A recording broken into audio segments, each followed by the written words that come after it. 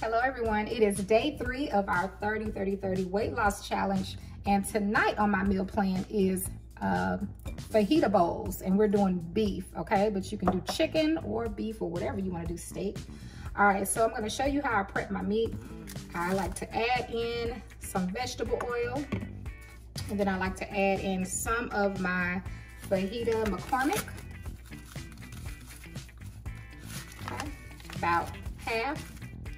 And then I'm gonna add in some of my adobo. Now, keep in mind, you can season yours with whatever floats your boat, honey.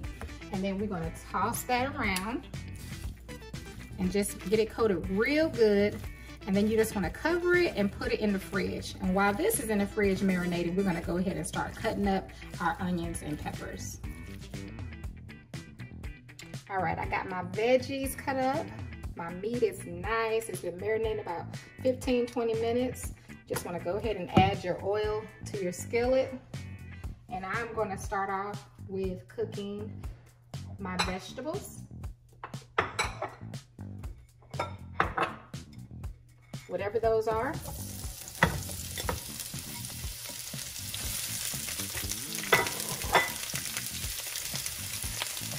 I'm doing onions, red and green bell pepper. I'm also going to add me some mushrooms, because y'all know I love mushrooms.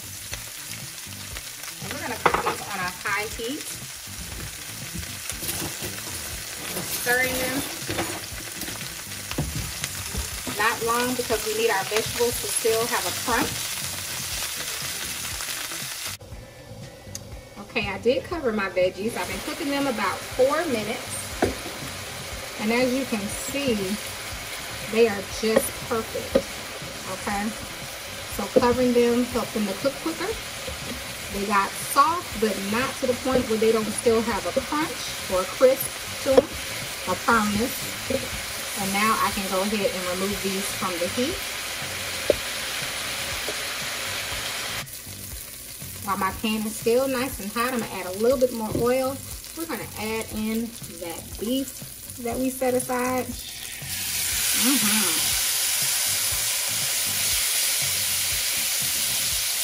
we're going to cook our beef until it's done.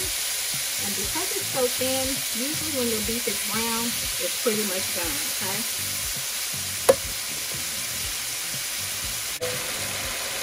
Now, as you cook your meat, you're going to see that seasoning show up and show out. You see it? But we are not done. So once your meat browns, add you some water, just a little bit, or beef broth. I'm adding in beef broth, about that much. You can go ahead and turn your stove down to about a medium. Add in the rest of that fajita.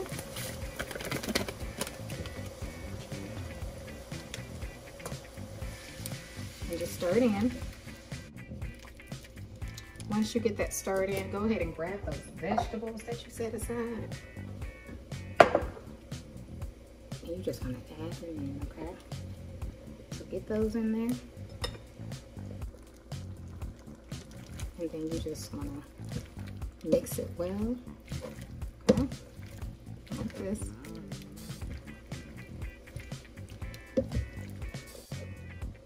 Once you get it mixed in, I'm going to cover mine, and we're going to give it about 5 more minutes. So while I'm doing that, I'm going to warm some tortillas for the girls, and I'm going to prepare my lettuce for my fajita bowls. All right, y'all. I am going to put together mine first to show you all how I make my fajita bowls, which is the low-carb version. So you just want to get you some lettuce, and actually you don't even have to have lettuce. I just love lettuce. Now if you don't like lettuce, leave it out, because the whole point is for you to have a bowl of meat and vegetables, okay? And you can add your cheese and things like that. So I'm going to add in me a bed of my romaine hearts. And then you want to add your meat in. Ooh, y'all, it looks so good. I just wish, honey, you all could smell this deliciousness. And you just lay it on top of there like that.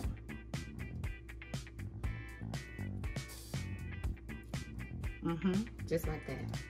I'm gonna add a little more. What you think? I'm so excited. Okay. And then you want to add your cheese, whatever cheese you like. Yeah, I know what I'm doing. I am going for my shaved cheese. And then if you want sour cream or salsa, I have those here, but I'm gonna put those with my daughters because I like now you all know if you've been following me, you know I love my Mateos, so I'm gonna eat mine with that. But first, I wanna show you all how I make my daughters. But this is my low carb beef fajita bowl. And just add you a little salsa and sour cream. It's really, really delicious. All right. I warmed some tortillas. So I'm gonna lay them here. Oh, perfect. I forgot this is one that holds 3. Yay! And now we're gonna add in our meat. Can you all see? Okay. So make sure to move that over out the way. Try not to drop anything. And the wonderful thing about making fajitas at home is you can make a lot for way less than what you're gonna pay at the restaurant. They're gonna charge you a lot. Not even a whole lot, but you don't get a lot. And if you want leftovers, guess what? All you have to do is go to the fridge. You don't have to go back to the restaurant. So that's the wonderful part about that. But those of you in the weight loss group, you definitely have to try it. And you can use your own seasoning, but give that a McCormick fajita seasoning a try. It's really good, actually. I'm just getting another one there. All right, I love how fajitas are really juicy, okay? At least they should be. They shouldn't be dry. All right, add you a little cheese if you want. My girls like cheese, so we're gonna put a little cheese on there. Like that, and then don't forget about those mushrooms are in there. And they're low carb. And then I'm gonna let them eat theirs with their sour cream and their Mateos salsa and whatever else they want. If they want to add a little bit of lettuce on there, they could. We can add a little bit. I don't know if I add it for them, but they won't mind. Especially Layla, she likes to eat like I eat, so she kind of just eat whatever. Plus it's good, you know? And that's pretty much it, y'all. Simple and easy. This gotta be the easiest thing to make. Well, not the easiest, but you know what I'm saying. Super easy. Okay, and let's bring back mine. So which one you going with? You going with the low carb? Or are you going with the carbohydrates? Either way, they're both delicious. I wanna thank you all so much for watching, and you have a wonderful, blessed evening.